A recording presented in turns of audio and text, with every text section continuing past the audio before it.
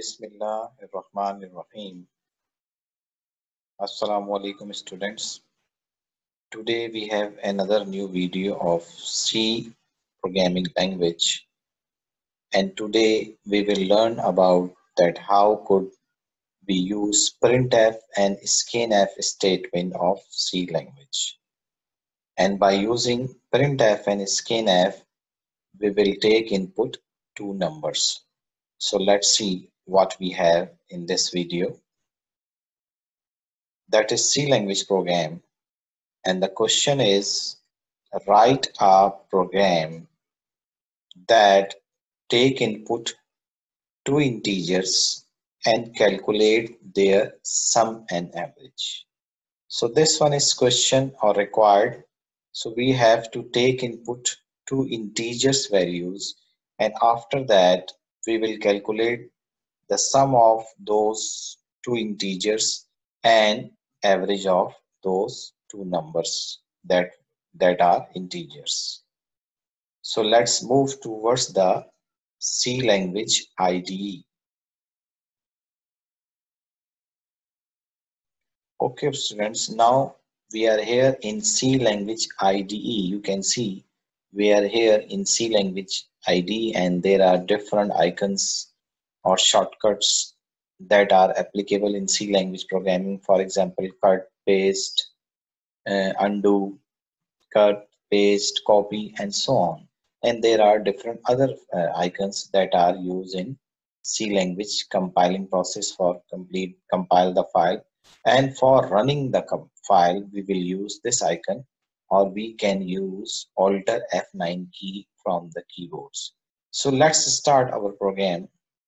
First of all, you can see some uh, functions and statements are same in each and every program. We can see there is an include preprocessor directive, as we have discussed in the previous classes, that there is a channel sign or number, include stdio header file, and after that we will include conio.h header file. And after that you will write void main small bracket, and after that curly bracket, and after curly bracket there is a phrase that you have to initialize or you have to declare variables. For example, we are going to use variable that type is integer, and the variable name is n1, and the other variable name is n2, and semicolon. That means we have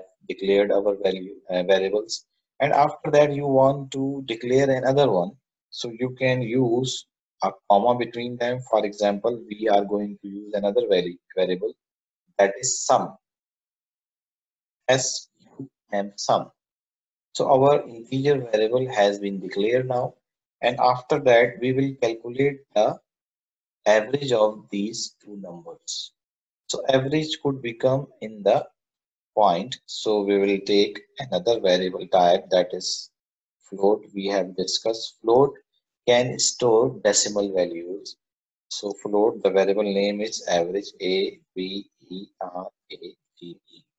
Students, never forget that whenever you are declaring variable, so you have to keep in mind if the variable name is in a small letter, so you will use those small letters everywhere in your program. If variable name is start with a capital letter, so you will use that name everywhere in your program. Otherwise, the C language will give you error. So our next variable is float, and type is float, and name is average. Semicolon, that is declared now. And after that, I will use a statement printf, after that small bracket, inverted comma, and you will use escape sequence that we have discussed in the classes, /n for the next line, /n, and you can give a message for the user, enter first number, after that inverted comma close, then a small bracket, then semicolon, and after that you will use the input statement. Printf is output statement, and the scanf is Scanf is input statement. Scanf, and after that inverted comma, and then you will use format specifier. For example, you are going to take input in integer variables. So for integer, we will use percentage d, inverted comma close. After that, you have to mention the variable name with ampersand sign, means and sign. That is called ampersand. That is and sign available on the keyboard, and sign. And after that, you have to mention which variable you are going to take input in n1. After that, you have to close semicolon. One statement, block of statement is completed. First statement will take in give message on the screen, and other one is take input, that is scanf. After same process, you have to take input in second number, printf, small bracket, inverted comma, slash n for next line escape sequence. After that, enter second number, then again inverted comma close, small bracket close, then semicolon, and again you will use scanf. Scanf. After that, you will use inverted comma, then format specifier for percentage d for integer, then comma ampersand means and sign, and second variable name. And so computer will take input and store in that place, that is called address of, or and sign, or ampersand sign, semicolon. After that, we have completed two steps. First, we are going to take input in first number, after that second number, and now you will calculate. For example, sum is equal to n1 plus n2, then semicolon.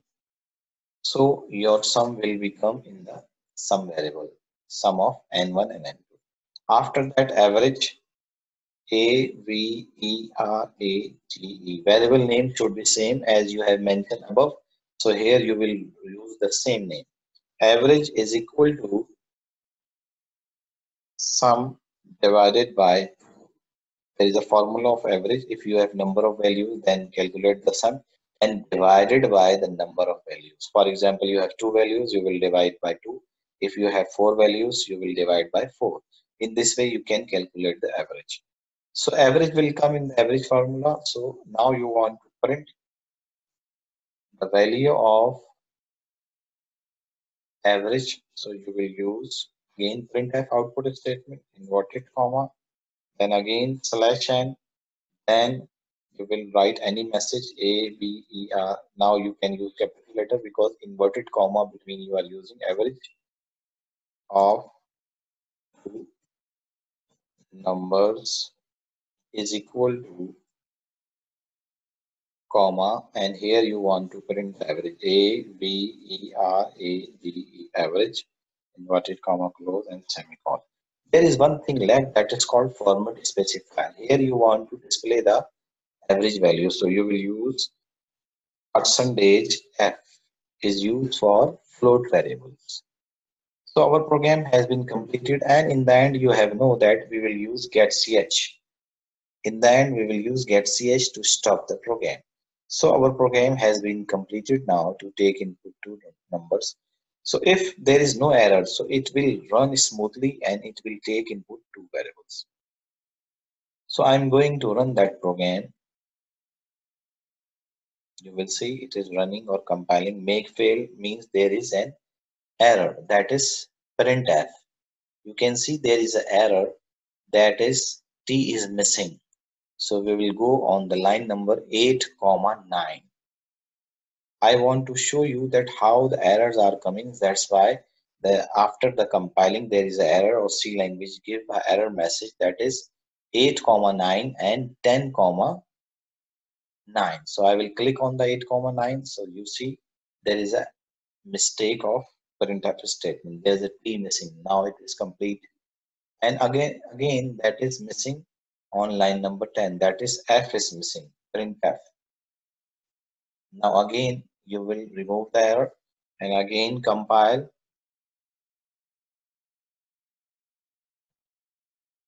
If there is no error, so your program is running. You can see the message is coming on the screen.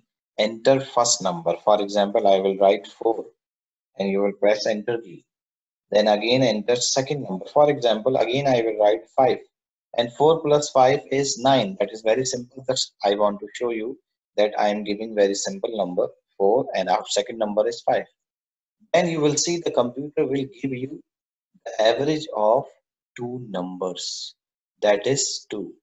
Computer will add 4 plus 5, that will be 9, and it will divide by 2, so your average will come on the screen. You can see, and there is a decimal point is given because we have taken float variable. So students, I hope that you have understood that how could you take input different integer value in C language. In this way you can calculate the average of two numbers, then sum of two numbers, three numbers, four numbers. You can increase the numbers and you can take input and you can make a very big program or calculator program by taking many values. So in the next video we will come with another new C language program. So until that, Allah Hafiz, I'm going to signing out.